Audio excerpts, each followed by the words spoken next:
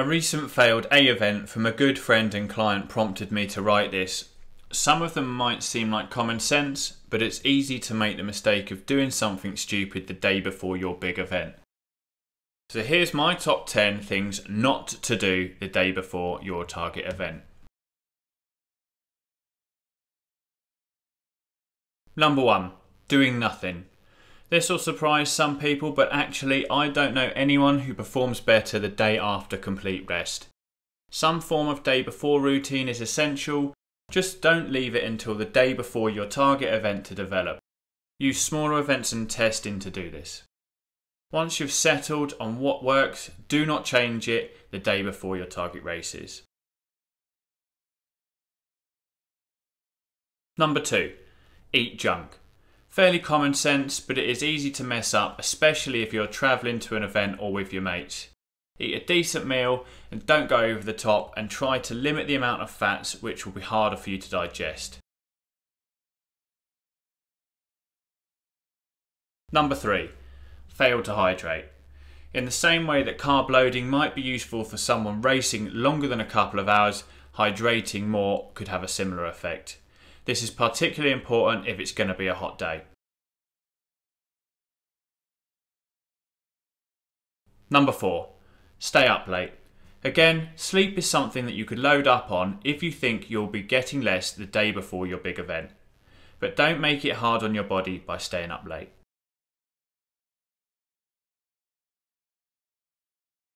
Number 5. Adjust your bike. Do not, under any circumstance, change anything on your bike the day before, unless you absolutely have to. Have your bike ready at least a week in advance. Number 6. Adjust your kit. The same goes for your kit. The day before your big event is not the time to change your cleats, footwear, headwear, try new shorts or anything like that. Stick to what you know works.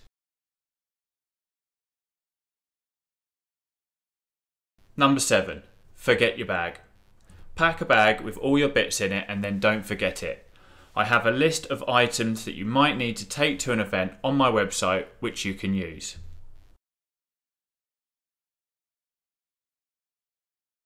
Number 8. Anything stressful. Do not allow yourself to get stressed. Probably harder than it seems, especially if you're travelling or with your mates and so on. Stress will contribute towards mental fatigue and a poor ride. Number 9. Drink or take drugs. Sounds obvious, but avoid anything like drink or drugs. Drugs includes remedies like sleeping pills which will remain in your system race day.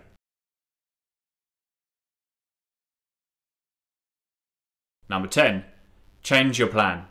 If you've spent months training in a specific way, the last thing you should do is change it, even if it seems like it'll be for the best.